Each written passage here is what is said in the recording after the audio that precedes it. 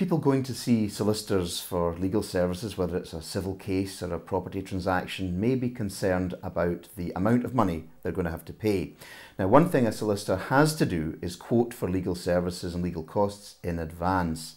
That may be a fixed fee. If you're buying or selling a property or leasing a shop, then you've got to get a fixed fee quote which includes the outlays, which can be stamp duty and also registration dues and perhaps searches. On the other hand, if something is going to be a civil case in the courts, then it's a time and line charge, and the solicitor must quote the hourly rate and also the amount that they charge per item of correspondence, perhaps a letter or some court pleadings. Now, you can't perhaps tell what the overall cost is going to be, but a solicitor should have a good idea of what the overall charge is likely to be in this particular case.